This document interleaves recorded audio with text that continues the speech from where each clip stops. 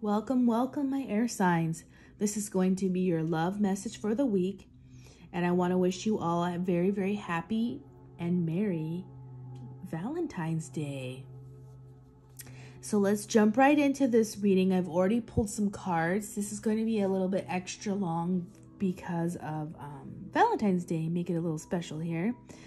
I have asked our spirit guides, angels, and ancestors to be here for this reading to help better further our knowledge and guidance during this reading. Also, we've asked for love, protection, and guidance as well. So this is specifically for you, the air signs. So let's jump right in. These two cards came flipping right out. And I actually saw them because they flipped upright, and I was like, oh snap, because there are two suitors for you, okay? This is two suitors. Right off the bat, I saw it and I was like, this is two different people trying to gain your affection, gain your attention, gain your respect is what Spirit's telling me. So let's pull some cards and find out what else is coming in here. Oh, interesting. I'm going to put it in the middle because this is letting you know with the Eight of Cups that you are going to be walking away from one of them and most likely to make a decision on who to choose. Spirit is asking you not to hold on to a relationship that's no longer serving you. They're asking you to make better decisions at this time and to pick the person that is feeling more, softer is what they're telling me to say. Softer, someone who is able to listen, who's able to be receptive to your emotions. And they're bringing in the Knight of Cups. So automatically for me, when I see that, I automatically think they're asking you to be with this water sign person. This could be Pisces, Scorpio, Cancer, but not necessarily. This could be a sign that's in their birth chart as well. So don't get too hooked, like stuck on that. But it's pretty interesting to see that it's cups with cups. Just throwing it out there. Also, what they're talking about here is this is the Page of Wands. The Page of Wands comes in, and to me, when I see the Page of Wands, I think of someone coming in and kind of like, this can be a friend or,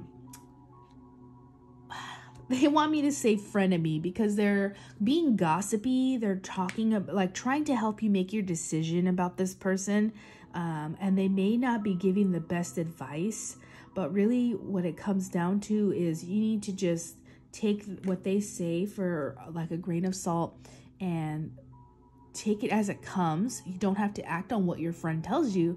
You can hear what their thoughts are on the situation, but you definitely do not have to take their advice. So I think they're here to try to off-step you, and even getting the vibes of they may like one of the dudes or females that you're talking to, and they kind of want to throw in a little wrench to the party. Now, with the Emperor here, this is letting you know that you are in control of the situation. You have full control over who you're picking, who you're going to end up with.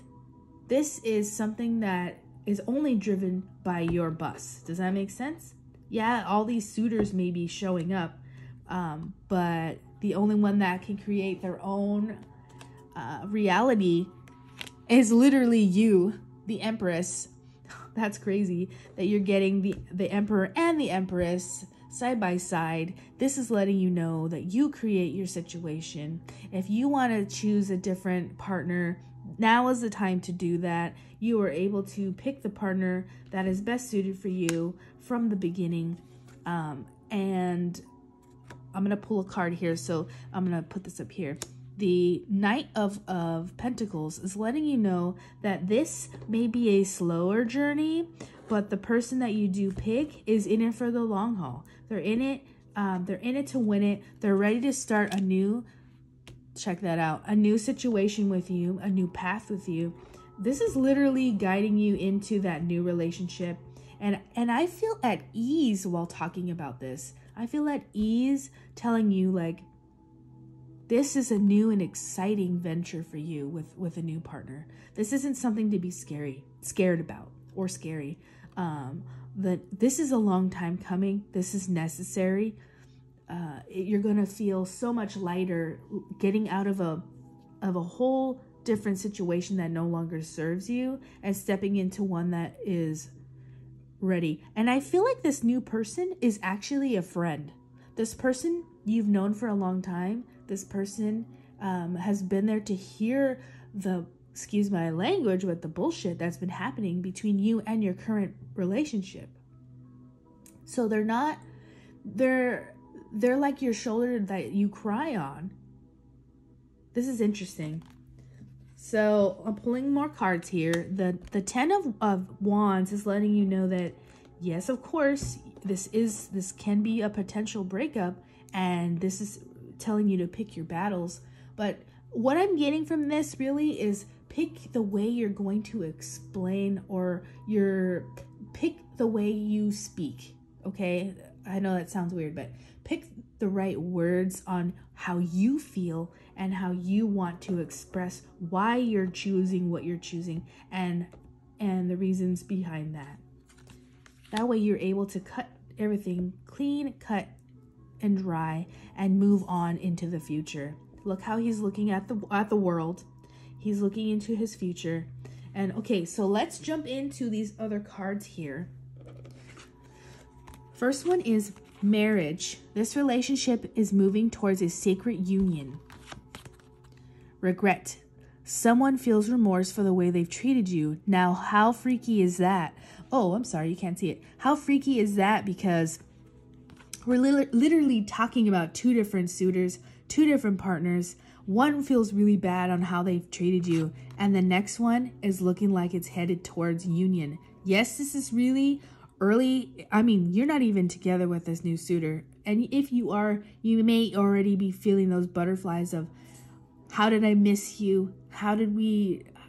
It's just at the right time. It's not even about how I missed you, because if they're friends with you already, this is like a union that needed to happen this way.